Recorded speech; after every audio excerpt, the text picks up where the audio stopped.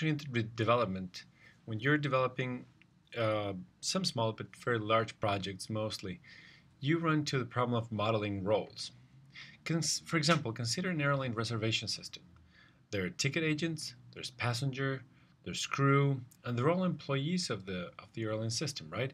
So one can model it with inheritance. You can have an employee class here at the beginning, and then you have a crew member that inherits from employee, a ticket agent that inherits from employee, and a passenger that inherits from employee. However, the crew member is an employee with certain other attributes. The ticket agent is also an employee with different attributes than the crew member, and the passenger is could be an employee with different attributes, right? So I'm thinking of of one employee that's also a passenger in the airline. Now, here's where things can get dicey.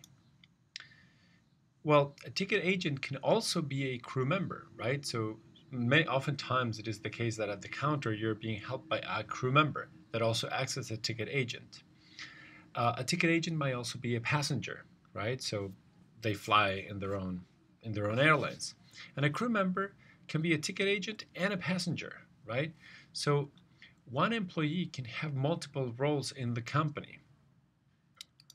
So you basically, if you wanted to do inheritance, you would need a class called ticket agent crew, because that would be a ticket agent that's also a crew member. You can have passenger ticket agent when the ticket agent is also a passenger, or you can have passenger crew when the crew member is also a passenger, etc. And then any number of classes that inherit from employee. But it would be painful to create and maintain these classes. Besides, you don't know whether passenger goes at the beginning or at the end, so the naming conventions are totally totally off the map.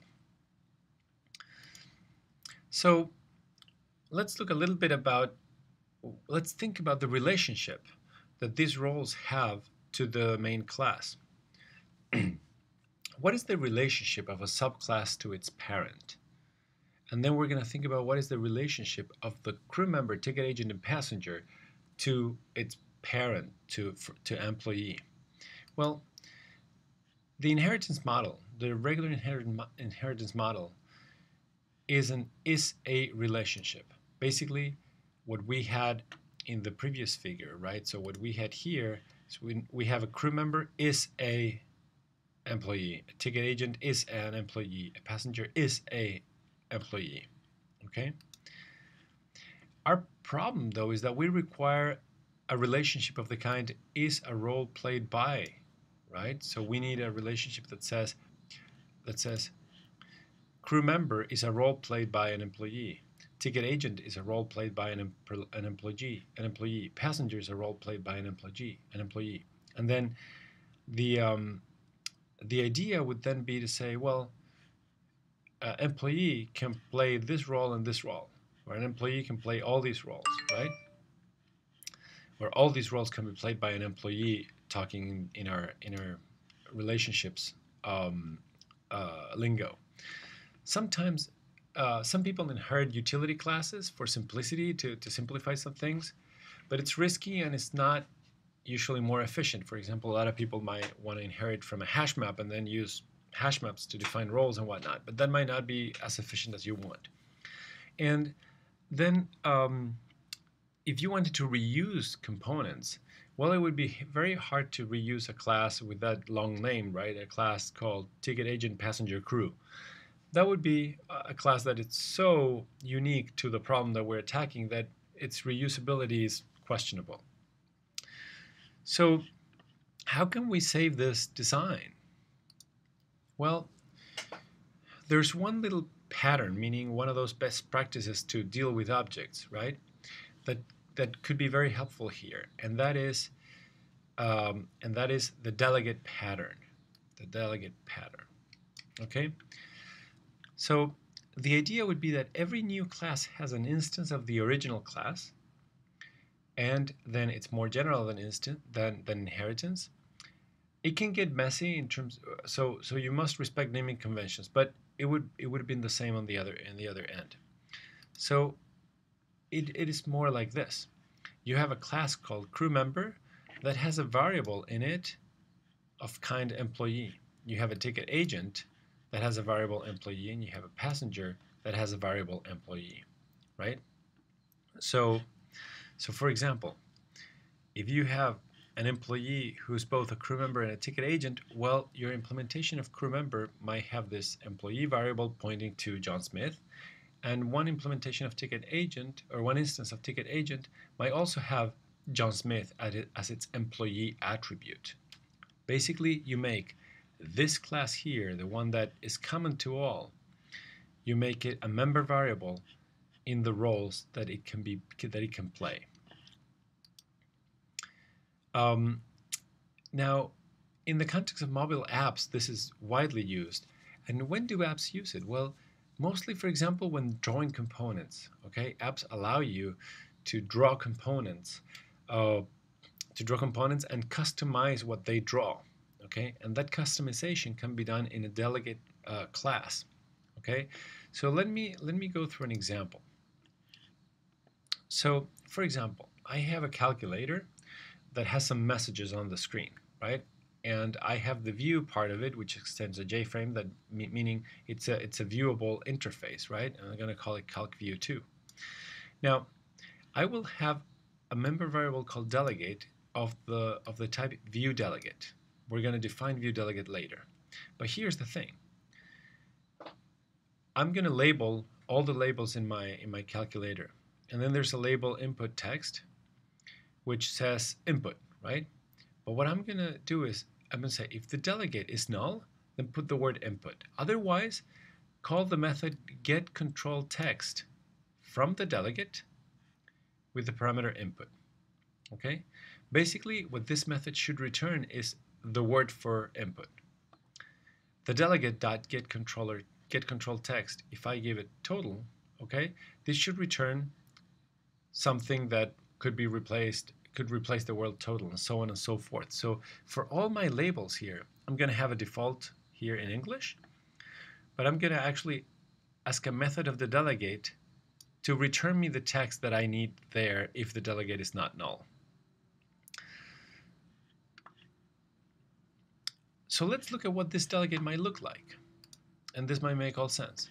We're going to have first an interface, viewDelegate. We're going to see why we need this interface later. And this interface is going to have one method, getControlText, and I'm going to give it the button or the label name. So, and here's a class, right? I'm going to have a class that implements viewDelegate, and what it's going to say is it has this getControlText method here.